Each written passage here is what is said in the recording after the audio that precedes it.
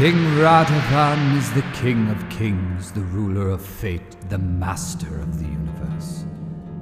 On his shoulder he carries a golden axe and rides a steed as huge as a snowy mountain, and on his arm holds an owl with flaming eyes so that he can see even at night. In my country, only madmen talk of him. But it came to pass that even sages began believing him real. King Radovan wears a paper crown and fool's bells on his mantle. His arms and legs are green as grass, for he lives both on land and in the sea. Nobody knows where he came from or the name of his family, nor has anyone heard of his friends or enemies. He surges through the air like a thundercloud and sails the waters like a ship on fire. No one remembers his battles or triumphs, for he leads no hosts, indifferent to conquest. He rules in peace and grandeur, basking in his power and beauty. He is a recluse, yet his face hovers in front of every man's eyes, and his voice rings in everyone's ear.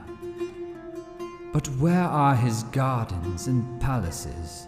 Where are his fair women, swift steeds, white flocks, and noble hounds? Are his gates guarded by men or dragons?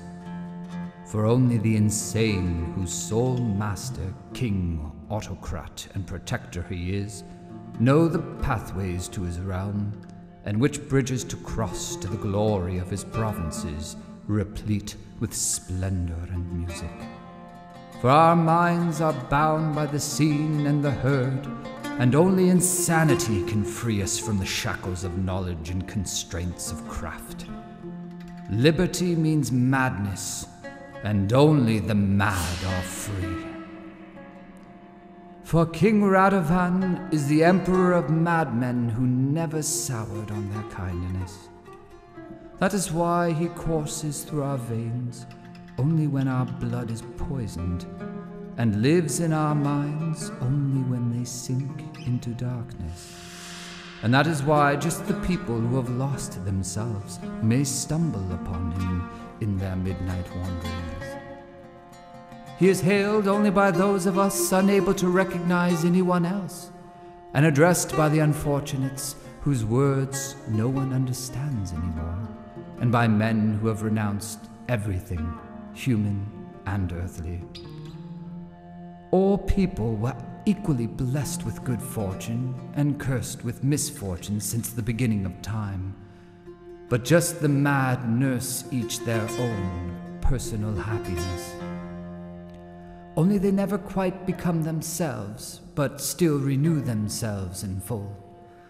All men see things more or less the same, but just the insane hold their own counsel. For great wisdom should be sought only at the bottom of an abyss, since just the most afflicted among us have uttered the deepest truths. For King Radovan lives only in the eyes of those who have lost their sight. Fools speak of his treasure and search for it night and day, gnawing mindlessly through polar ice and boring through earth and stone, tireless as moles. Such have dug the planet over, rifling lonely vineyards, God-forsaken churchyards, run-down palaces overgrown with weeds, wreaking havoc and destruction everywhere. Countless mad hosts have searched from one end of my country to another, crisscrossing it forlorn and out of touch with life, and with us, ordinary mortals. They have sought King Radovan's treasure with iron tools, sticks and stones, using even tooth and nail, but managed only to dig their own graves. Whole generations of the tormented have looked for the king's treasure buried deep within us. Sometimes they got as far as the very center of the earth, toiling without pause or sleep, but the treasure kept sinking ever deeper, tantalizing them more cruelly than before. and so it shall be till the end of time. And they shall keep digging, never the two of them together. For the king's heir shall be only the man who digs deepest and dies digging without divulging his secret, even upon hitting the gates of the underground palace of King Radovan, the King of Kings, the Emperor of Destinies. Ah, but to keep digging until someone else takes our stead. For it is only the others who keep us from finding what we need exactly where we seek it, and the mad know this better than the sane, but wise people know it also. Yes, madmen are not the only ones digging for King Radovan's treasure. Everyone knows that a buried treasure awaits each one of us. And so we keep digging, whoever has the initiative, spirit, strength, or faith in life, or even the tiniest shred of a belief in the possible or the impossible. Some people dig in the field, others in the woods, searching for an idea, an ideal, an illusion, persevering by hook or crook, intrigue, or even crime. All of us seek the king of our internal unrest and our endless quest. The world would disappear were it not for him, and go blind without his fabulous treasure glowing in the dark, and despair were it not for his obsession. For every man is always in search of something, and has fixed his insane, self-centered gaze upon the place where only he seeks the king's treasure. Not a man amongst us but believes that a part of King Radovan's legacy is yet to be discovered, and every single one of us knows that the treasure must be sought in secret, without saying what we are up to even to our dearest and nearest. For all men are mad, poisoned and bewitched, and the king's chambers have always stood far above the sun in daytime, and above all the stars at night, beyond even the Great Bear, guarding the frontier between hope and despair. Indeed, all of us are insane. The king's treasure is the venom of this world. Poets dream of it, ceaselessly trying to reach the divine and witness the unfathomable through their art.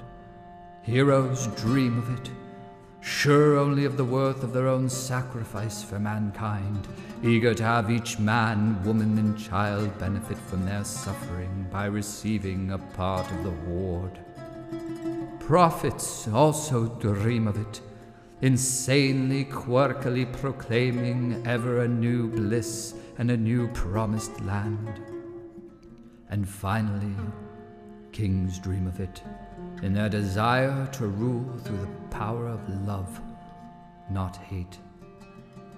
And Moses dreamt of it when he followed the pillar of fire, and Caesar had it in front of his eyes when crossing the Rubicon, and Columbus searched for it, trusting the wind that took him to an unknown land.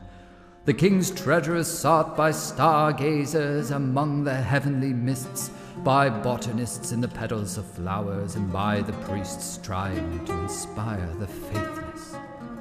We all seek it, wonder-struck and insane. For our blood has been poisoned by a King Radovan residing in the leaves of grass, and in every drop of clear, pristine water. That is, by a mighty ruler crossing the sky like a dark cloud or a ship on fire. We live on, serfs to the emperor of madmen, but also the king of the men of action, and an ideal. The emperor of those who in the sacred fever of their minds and hearts believe in the incredible and accomplish the impossible. For King Radovan is the King of Kings, more powerful than Agamemnon, richer than Midas, profounder than Ezekiel, wiser than Solomon. For the eye of the world is fixed upon him.